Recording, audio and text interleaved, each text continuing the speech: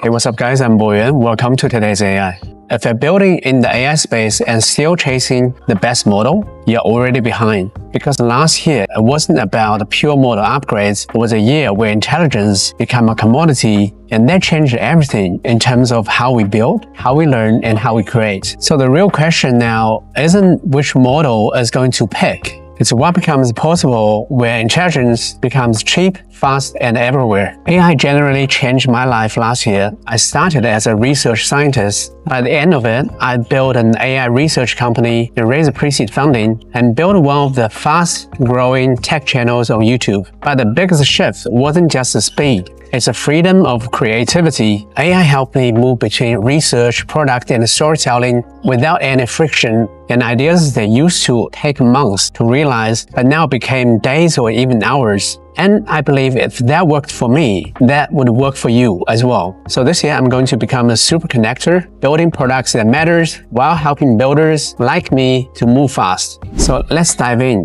What actually happened in the AI space and where is it heading in the coming wave? So here's my one-line summary. AI moved from answers to outcomes, not just generating content anymore, but planning, integrating with tools, taking actions, and completing your real work. Where intelligence becomes a commodity, that advantage shifts to startups now. Suddenly, it's all about product taste, workflow design, and most importantly, product distribution. In the AI software development space, Cursor made vibe coding feel like the default option, and Lovable turned prompts into working web apps in minutes. And these shifts, they are not incremental improvements, they felt like category shifts. Now in the agentic AI space, Jamespa pushed the idea of AI workspace that handles the slides, spreadsheets, and emails all based on what you're actually trying to accomplish, and they become one of the fastest growing AI company. Another example is Manus. They recently got offered over $1 billion from Meta,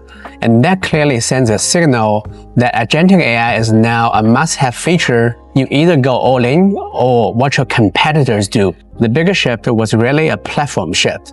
Previously, the model itself felt like a product, but now the product became everything else around the model. The interface people interact with, the integration and workflows, and the memories that improved over time. AI stopped being just a tool. It started becoming a place where all your work happens. And once that happens, agents become essential. And one agent clearly isn't enough for the real work, because the real work is a series of tasks and decision-making process. You need to research, execute, review, and verify. So responsibility and accountability is a key, especially when outcomes have consequences. So the winning patterns become multi-agents, not one agent that does everything, but a fleet of working agents that work together in research, execution, review, and safety check.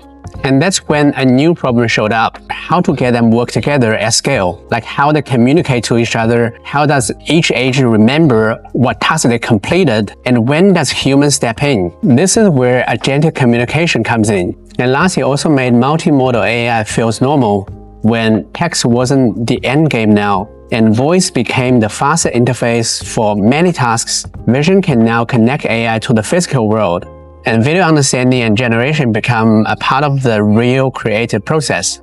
So now you get this continuous loop. As you speak, the system understands a broader context. It reasons, generates, it takes actions, and then continues.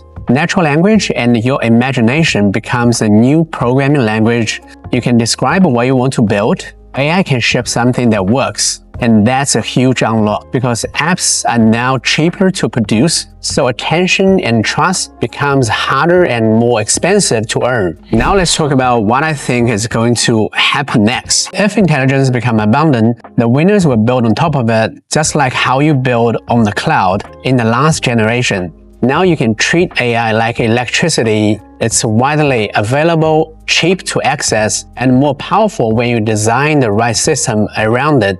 Last year, we saw multi-agent systems emerge as a pattern. This year, startups will package it into real products. The multi-agents become more reliable at scale. Tokens and embeddings will become a core primitive layer.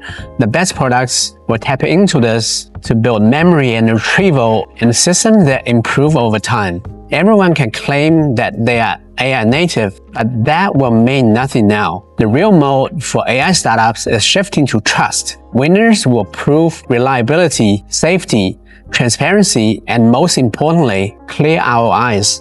And my last prediction is vertical agents will win over general agents. While general agents are impressive and capable of completing 80% of human tasks, the real value comes from those 20% highly sophisticated works that require domain expertise. The winning products will focus on one job, deep integration, and measurable results. So if you're building in the coming wave, here's my take. Don't just ship features, ship results. Build something that gets smarter over time when more people use it, and make trust something you can prove, not just promise. And think about distribution from day one. Focus on the glue, the integration that makes your product harder to leave. And remember this, the real winners won't have the flashiest demo, but they have the AI that quietly runs business and delivers results.